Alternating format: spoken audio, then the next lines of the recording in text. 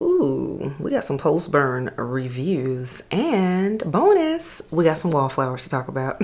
Welcome back to the channel, everyone. The Santa Maria here. Happy April, everyone. As you all can see, yes, new month means new background. Let me know what you think in the comments below.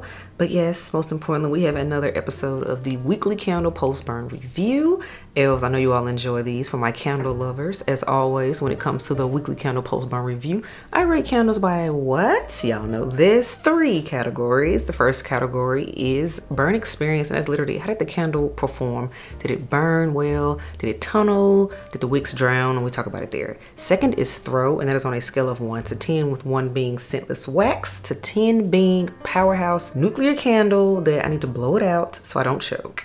Then the third and final category, very important, is very plain, very simple. It's simply, would I repurchase this candle again? And that is a yes or a no answer. So now you know how we do things. And like I stated, you all, very excited. We have 6 candles to discuss, 3 different brands, and I will also share my wallflower haul because Bath & Body Works did a wallflower sale finally. And y'all, I was down to 2 wallflowers, and they were winter wallflowers. It's spring, so yeah. We'll talk about that after the reviews. But before we get into everything, you know what we must do first. Lipstick of the day today, everyone. We're giving purple, and this is the lipstick Whirl from MAC, but of course y'all know that's my favorite lip brand.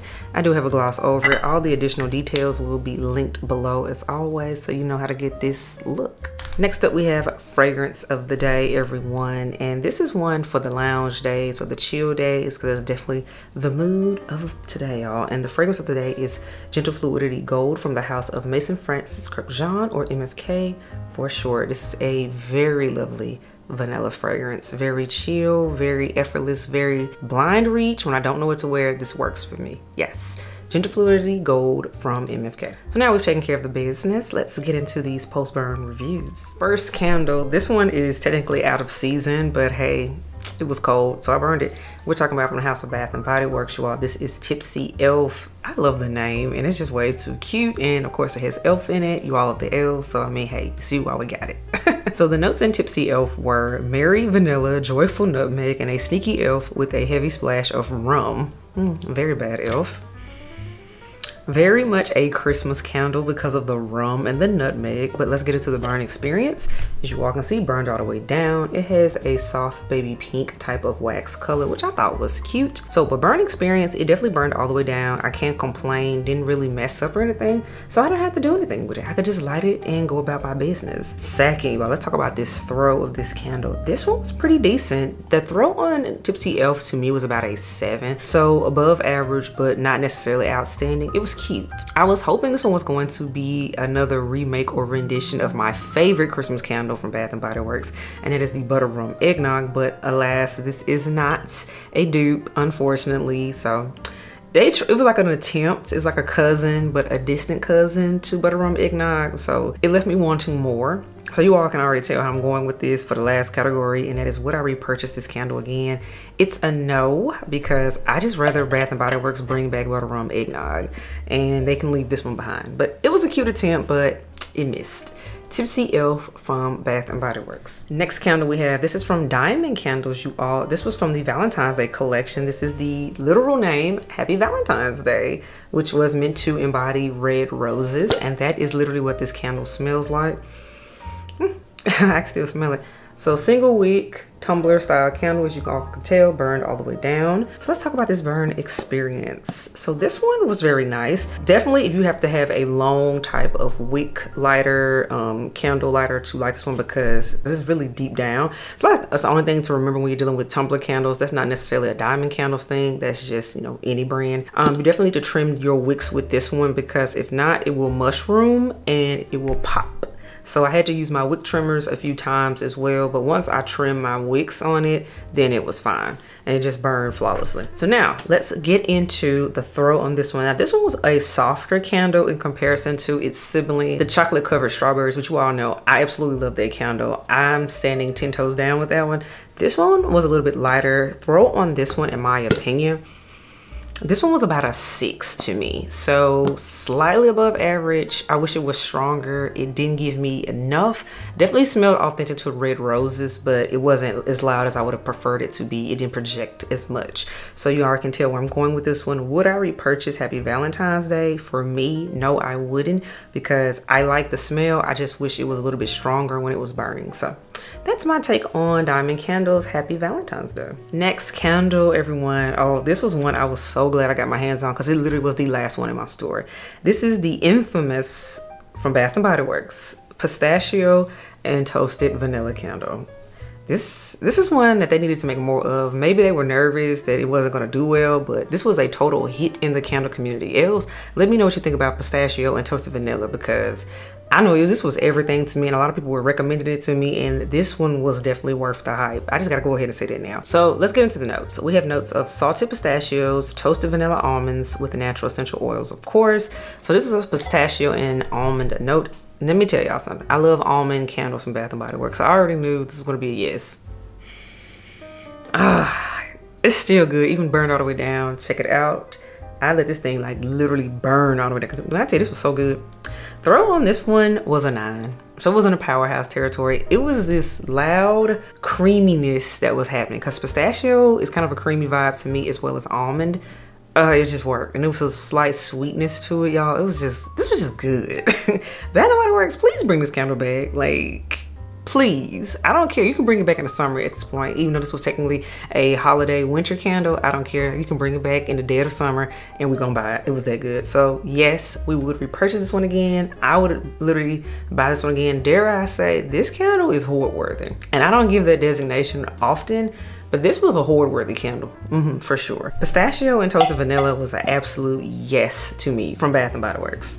Next candle we have, you all, this is from homeworx, and this is the peanut butter waffle cone candle.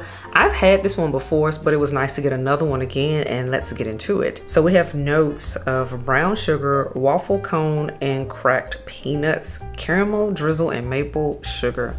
Gourmand, total gourmand lovers type of candle. I like the color of the wax too. Check that out.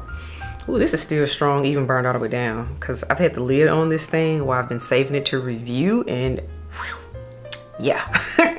So let's talk about it, you all. Burn experience on this peanut butter waffle cone. It did its thing. Look at that, beautiful. Flawless victory, no issues to report. Flames got a little bit hot towards the end, but at that point I didn't care. So let's talk about this scent, y'all. This is definitely a peanut butter scent, but heavy on the peanuts. Yes, heavy on the peanut. This is for the person that likes the crunchy peanut butter and not necessarily the person that likes the creamy peanut butter, because you can definitely smell the authentic peanut in here for sure.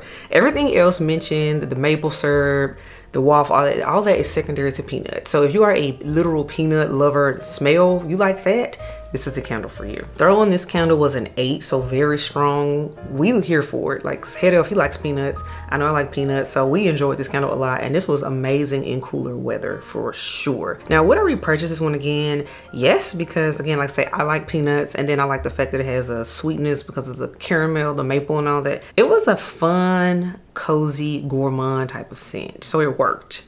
It really worked, and dare I say, I think I enjoyed it more a second time around than I did the first time around, so I'm very happy that I got this one again.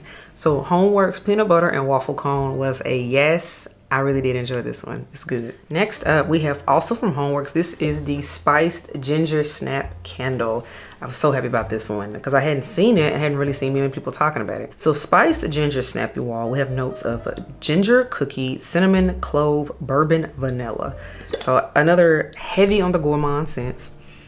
Y'all, this one was strong. It was loud. That clove was cloving. Please understand that. And I like the wax color. Check that out. It matches the packaging. Super pretty. I like it for wicks. So y'all, burn experience did its thing. This one didn't take long to pull out and to start throwing at all. I could smell this candle within an hour. I was like, whoa. I mean, on cold it was already strong, y'all, but yeah, it was loud. So you can already tell where I'm about to go with this. Throw on a scale of 1 to 10, 10. This was a 10. I had to blow it out. I had to blow it out a few times because it just got to cloving so much. I was like, okay now. Whew, okay. It absolutely has to be cold outside to burn this candle because it was in the middle of the seasons right now where it's one day it's 70 degrees, the next is 30 degrees at nighttime. No, it got to be on that 30 degrees at nighttime side. It cannot be above 50 degrees when you burn this or you're going to choke. So I have to say that. But now, would I repurchase this one again? Yes, I would for the holidays. This is a fantastic scent for the holiday season. Spice Ginger Snap. homeworx definitely needs to bring this back out because yeah, it delivers for that whole clove, season's greetings, but foodie type of vibe. You don't want everything to smell like a Christmas tree, that type of thing. Yeah, this is the type of scent I like. So Spiced Ginger Snap was a absolute yes. It just needs to be cold. All right, last candle, everyone. This was one that was very highly anticipated because we hadn't seen it in a minute. It's from Bath & Body Works, and this is a Wine Cellar holographic label. Get into that. It's cute. So notes for Wine Cellar were mulled apples, fresh fig, cedar wood. So heavy on this is going to be a cold weather scent because of fig, cedar wood, apples. You know what? This was very authentic smelling to a red wine. So I think they nailed the concept. So I have to talk about that. Yes. Love the wax color. Perfect. Very beautiful Merlot wine type of color. I think it's beautiful. I would prefer this in a lipstick though. I would. So let's talk about this burn experience. It did well. This one pulled out fast, which a lot of times colored wax do at Bath & Body Works. So I have no complaints with the burn experience at all. Even burn, do what it needs to do. Let's talk about the throw on this one. The throw on this one, I actually expected a little bit more out of you. You gave me about a 6. I was expecting more of an 8. So that left me wanting more. I'm a little disappointed in that. And for that reason, you can kind of tell where I'm about to go with this. Would I repurchase Wine Cellar again? I bought this one just because I had heard about it from past and people that have been collecting longer than me and burning candles longer than me from Bath & Body Works. Now that I've experienced Wine Cellar, I'm like, okay, I'm good. It's a one and done. So I don't have to get it again. It's a no.